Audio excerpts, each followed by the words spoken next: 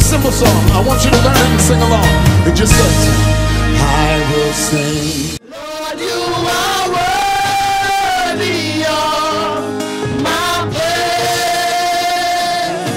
Precious Jesus. Yeah. Precious Jesus. Yeah. Precious Jesus.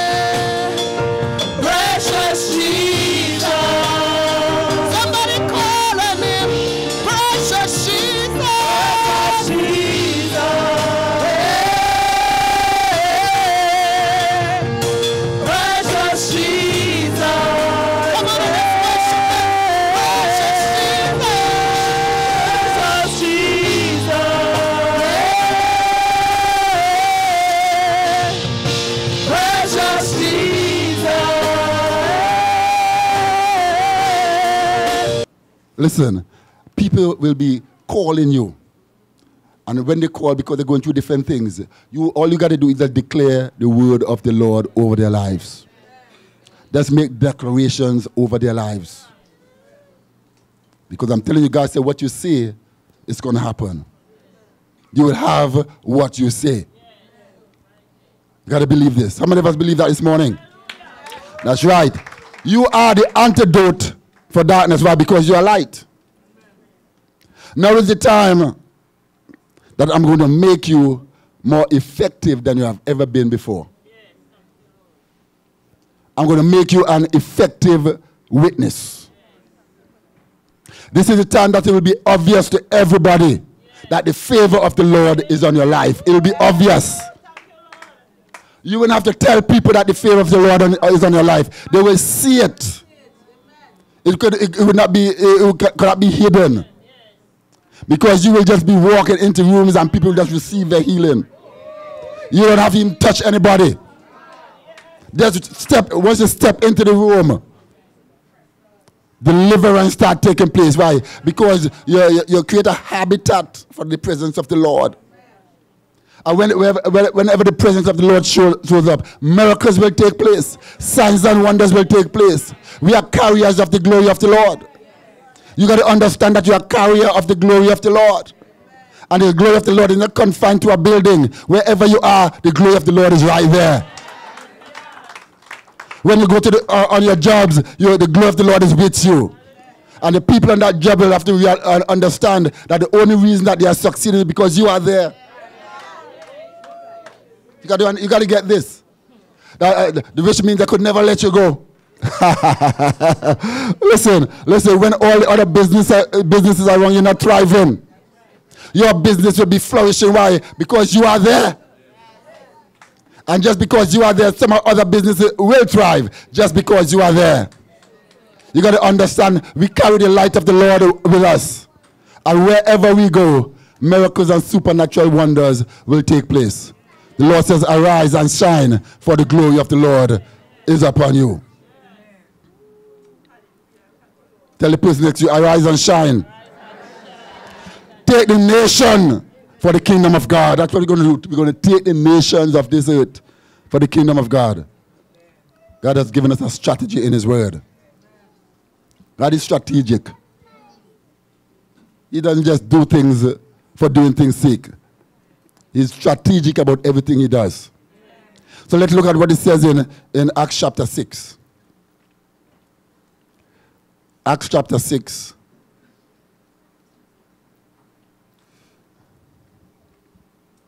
In Acts chapter 6 from verse 1. What does it say? It says, in those days the number of disciples was increasing.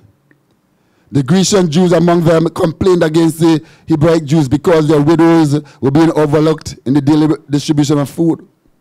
Verse 2 says, so the 12 gathered all the disciples together and said, it would not be right for us to neglect the ministry of the word in order to wait on tables.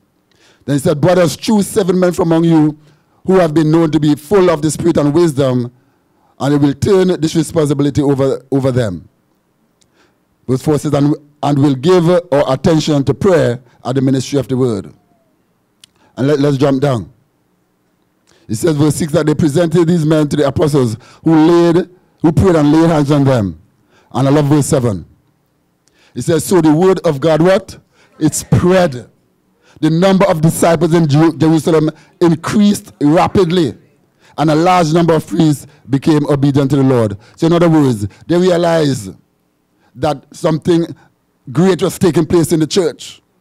And they realized that there were many ministries to be overseen. And 1 or 2 persons couldn't do it. So what he says, we got to get some men full of wisdom. And when I say men, I'm not speaking about gender. Full of wisdom. And place them over these ministries. When they did that, what happened? The word of the Lord spread. There was great increase. And this is what's happening at People of Destiny Kingdom Center. This is what's happening at People of Destiny Freedom Center. This is what's happening at People of Destiny Ministries International. This is what's happening at People of Destiny Restoration Center. Listen, we are spreading the word with the word throughout the nations of this earth. And our goal is to have groups in every nation of this earth. Every nation on this earth. Right now, we are about to start some in Belgium, in the UK. Listen. The word of the Lord must spread throughout the earth. Glory to God. People will assemble in homes. Glory to God. We're moving out of one building. Because, listen, the world is ours, and we cannot contain the world into a building. So we have to go into the world and make disciples. And it's not just making believers, it's making disciples. Because that's the call of the Lord on our life, to make disciples. Effective disciples who's going to change the face of this earth. Listen, the word of the Lord is spreading. We got to spread the word. This is just the beginning. You see what you are seeing here is just the beginning. It's just the beginning. Greater things are about to happen to you. Greater things are about to happen to your family. Your family will start to experience success. Because listen, as believers in Christ, we got to make God look good. We got to make sure that God looks good. Because if God doesn't look good, the people won't come. Because they don't need to come to be mediocre. They could be mediocre all by themselves. So we are, as people of God, we got to walk in excellence. We got to be people of integrity. Because if you don't have integrity, what's going to happen? You may go high, but you're going to fall flat. You're going to fall hard, because we've been seeing that happening in churches all over the world. Where the churches get to a certain size, and because the leader of the church doesn't have any integrity, the whole church comes down. But it's going to happen with people of destiny, not of our ministries. Never happen. Because we are raising up people of integrity. People who will be true ambassadors of Jesus Christ. True representatives of Jesus Christ. We're going to represent him, and we will represent him well. When you are an ambassador for a country in another country, listen, whatever you speak, the words that you speak is just as if the prime minister or the president of that country has spoken. So when you are Christ's representative, when you are his ambassador, the word that you speak should be the same word that Jesus would have spoken if he was right there with you. We got to understand, so we got to watch what we say, because people are listening. We got to watch what we say, because there's power in what you say. So you got to watch what we speak into people's lives. We must only speak words that are going to build people up. We should not speak words that are going to break people down. Because when you speak negative words in their lives, those words will come to pass, because you have power. We got to understand who we are in Christ. We are not ordinary, we are extraordinary. The words that we have, that we speak, will come to pass. Oh, thank you, Jesus. Let's put your hands together and give God some praise right where you are.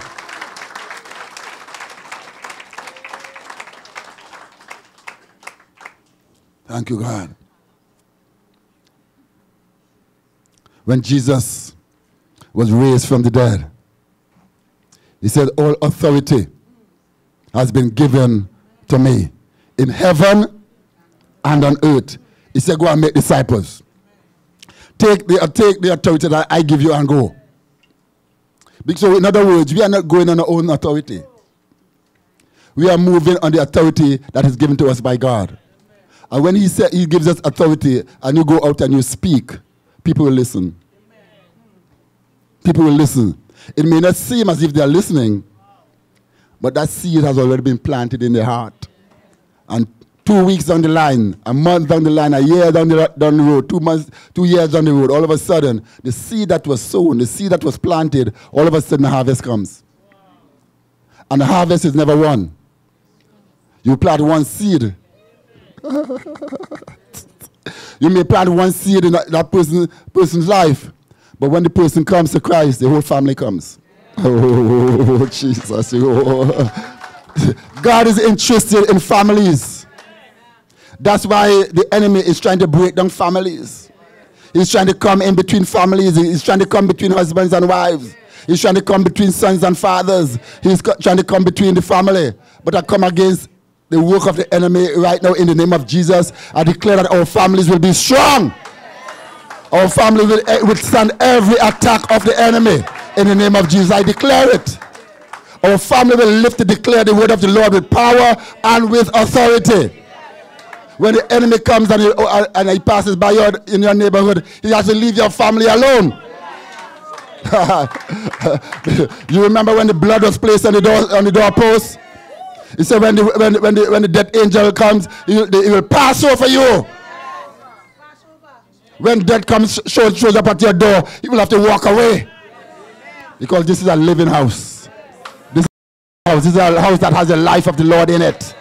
And where the life of the Lord is, there is no death. Because Christ was victorious over death. And that's the Christ who is inside of us. Give God some praise in this place. Oh, thank you, Jesus. So in the early church, the apostles, they received authority from Jesus. He gave them authority to be leaders and overseers over different ministries.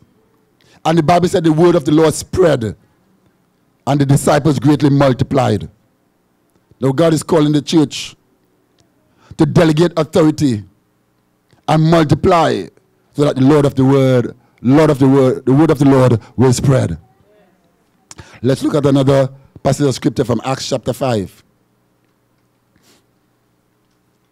Acts chapter 5 from verse 28. Let's see what the word says.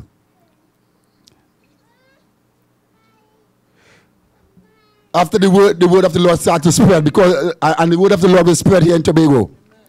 After the words of the Lord started to spread, they gave them strict orders not to teach in the name of Jesus. Can you believe that? These are folks they were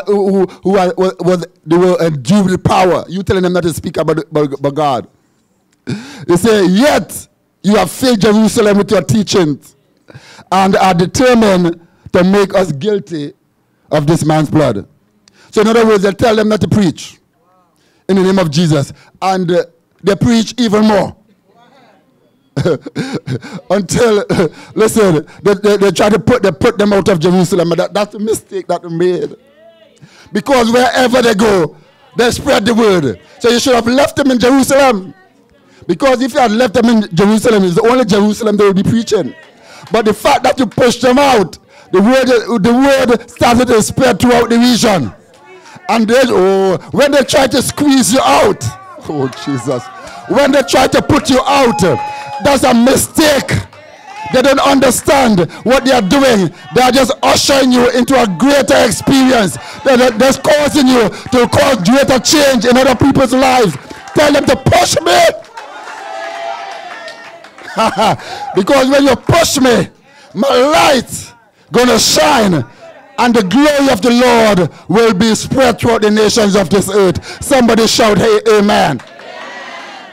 That's right. Push me, people. Listen, the word spread like wildfire. They could not stop the word from coming forward. We are called to fill our communities with the gospel of Christ. How do we do it? We do it by delegating authority and by multiplying. We are not called to survive. We are called to arise and shine. We are called to have dominion. We are called to fill the nation with the word of the Lord. They tried to stop the apostles from preaching. They couldn't stop them, and they cannot stop you. They cannot stop you from spreading the word of the Lord. They will try. But when they try, it will just push you even further to be on fire. When they try to stop you, it will just fan the fire, man. And it will start a blaze. And when you start a blaze, everyone who's around you will get affected by the fire. Everyone who comes close to you will be affected by the fire. Everyone who comes close to you will be affected by the power. Because there's a power that comes out of you that has nothing to do with you, but it has everything to do with God. And it's that power that will cause change to take place in this place. Amen. Bless God. They scattered. And they spread the word everywhere that they went. They took dominion over the area. And there is something inside of us that is more powerful than any obstacle that we will face. Because when the word of the Lord comes like this with so much power and authority, the enemy comes up even stronger. Because he's not coming up against you based on what is happening now. He's coming up based on what he sees going to happen later on. He sees the thousands who will be saved. So he's coming up against you now to prevent that from happening. But when the word of the Lord comes through, there is nothing the enemy can do to stop it. And there is nothing the enemy can do to stop you. You better believe that. Nothing. Nothing. Wherever the word of the Lord is spread, lives will change. Circumstances will change. Families will change. It will change. We are not called to maintain. We've been maintaining for too long. We've been in the survival mode for too long. This is time for us to take the nations. This is the time for us to win souls for the kingdom of God. This is the time for us to change the face of this nation. This is our time. Tell the person, this is my time and thy season. That's right, it is. The power of the gospel of Jesus Christ will change lives and change circumstances. Yes. We cannot be complacent. We cannot be passive. Because the Lord wants us to arise and shine. That's what he wants. This is time for believers to know that they cannot live just like everybody else. It's time for us to shine. God has spoken his word that we should arise and shine. We need a positive change from our present situation. And it's consistent with the word of the Lord. The devil cannot change what God has said. He cannot change God's plan for us. The plan cannot be changed. It will happen. We will arise. We will shine. We will take the nation of this earth. Somebody, I need you to say after me. I'm making the declaration right now. In the name of Jesus, say after me. I will arise. I will shine. I'm not going to be complacent. I'm not going to be defeated. I'm not going to be held back. I belong to the Lord. I have authority. I have dominion.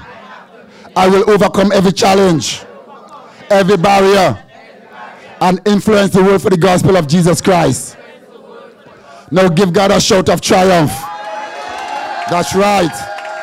That's right. That's how it is. Got to understand who you are.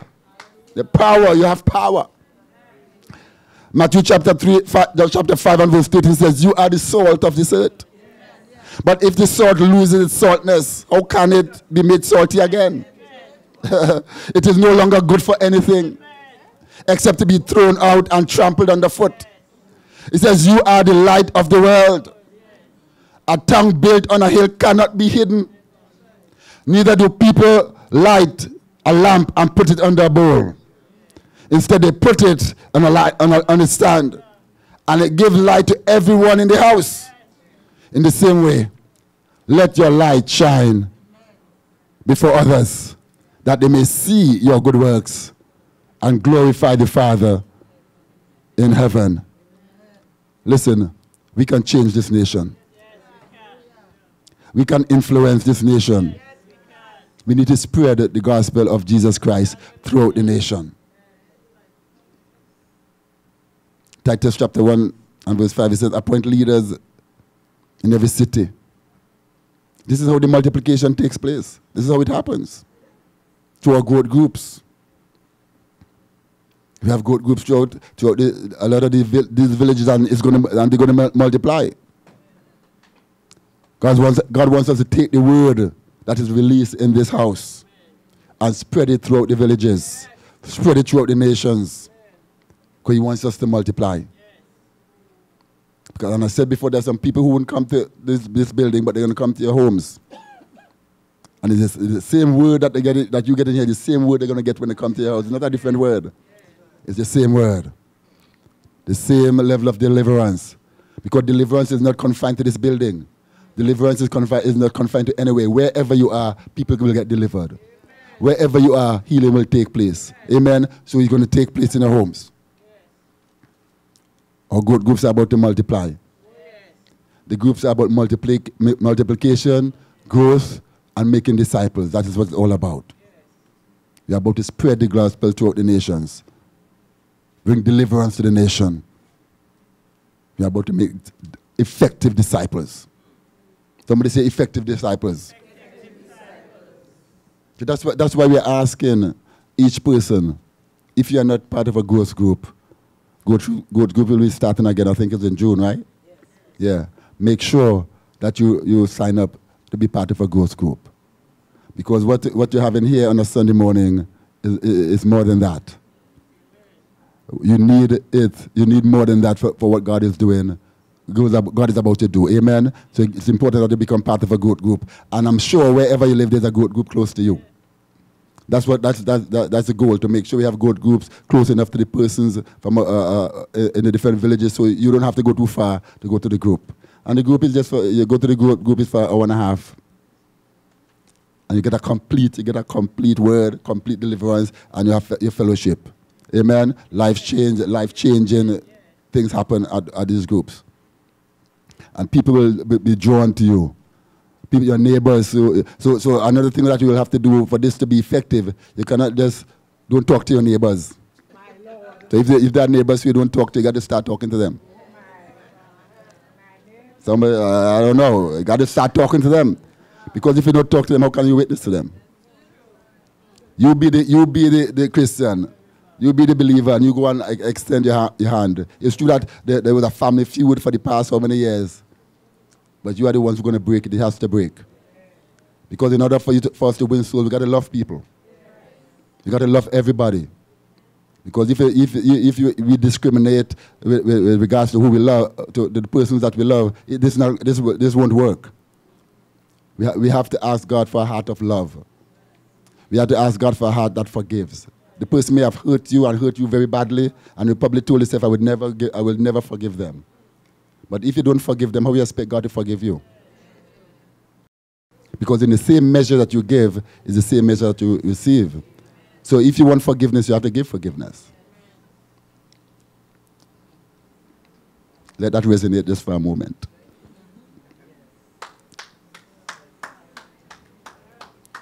Yeah? Because some of us, we're not even speaking to our own sisters and brothers. How can you witness to them? What type of example is that for Christ? You be the believer. That person who you're not speaking to, that sister who you're not speaking to, that brother who you're not speaking to. When you go home today, call them. Even if you believe that you were right, tell them, I forgive you. Because forgiveness is for you.